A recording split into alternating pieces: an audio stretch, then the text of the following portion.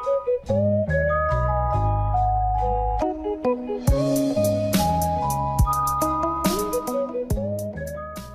this video, I will be showing you guys how to get the original Diablo on your PS Vita. This was very recently ported across and it actually works quite well.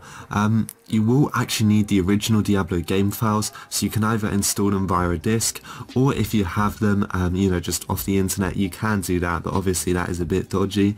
But yeah, in this video, I managed to get it working and it's pretty cool, and the guide doesn't really tell you exactly what to do, so I just thought this video would be quite useful. So what you guys want to do first is make sure you have a hacked PS Vita with Vita Shell, because we will need that. So go ahead and open up Vita Shell, and we need to connect our PS Vita to our computer. So what we're going to do, we're going to press select, we're going to go and connect it via the USB, and I will show you guys what we have to do.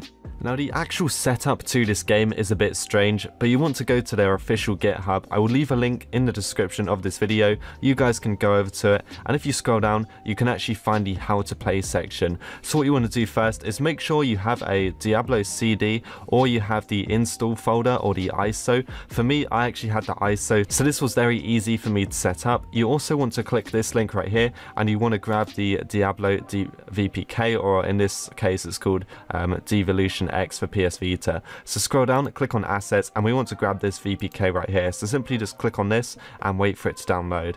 Now if we just go back to this guide section, it's basically going to tell us how to install it. If I just show you in my downloads, this is the VPK that I literally just got, and here is my Diablo. So I actually got this off the game's ISO, and this is what all of the files should look like. If you do not have a Diablo disc, you can get one off eBay, or you can find the ISOs online, but obviously it's not really recommended. It might be a bit dodgy as well. But yeah, these are all of the files that I had that came with my Diablo ISO, and basically what you want to do is make sure your PS Vita is actually connected. You want to go onto it, you want to go into the data folder. Now in the data folder, this is the file that you're looking for, so it's called DevilutionX0001. If you don't have this, right click new folder and basically just create one called this. As I said, I've already got it, so I don't need one, so I'm just going to remove that. But yeah, you basically need to have this folder, and this is where your game files are going to go. So go into this folder, right click, and we're going to create a new folder, and we're going to call it save, all in lowercase. We're going to press enter.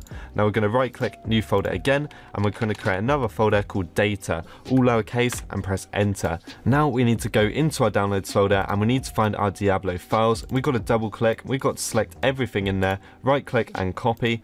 Then we're going to go back to our PS Vita, make sure we're in this folder inside of the data folder. We're going to go right click and we're going to go paste, and we are going to wait for everything to copy across.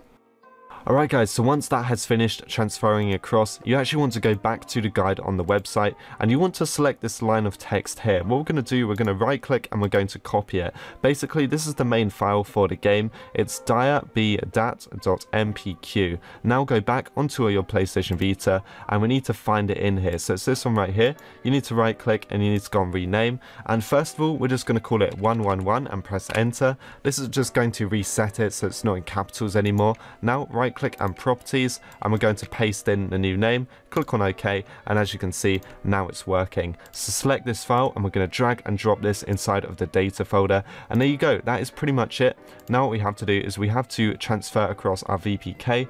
That should take 1 second. So let's just go back to our downloads, find our VPK, drag and drop it onto our Vita, and there you go. So what we're going to do, we're going to go onto our PS Vita, we're going to install the VPK, and we're just going to check that the game's working. Okay guys, so once we're back, we've got to install our VPK, so let's just go onto our UXO, and let's go and find our VPK file, which is called DevilutionX.vpk. Press X, X again, and we're just going to wait for this to install.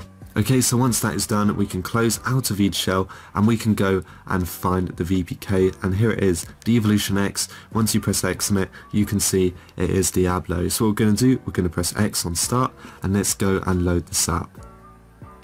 So if you get any errors, look at the error message and see what it's telling you to do. Common errors are your data folder is not set up correctly, or your save folder is missing, or your file that we renamed is all in capitals. So yeah, we can just press start, and we can go ahead, we can skip this cutscene, and we can go straight into the game and test it out.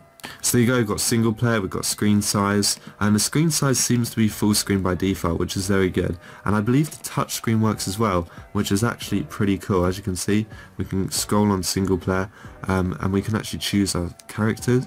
So if we've got Rogue, I'll choose this one. We can input our name as well.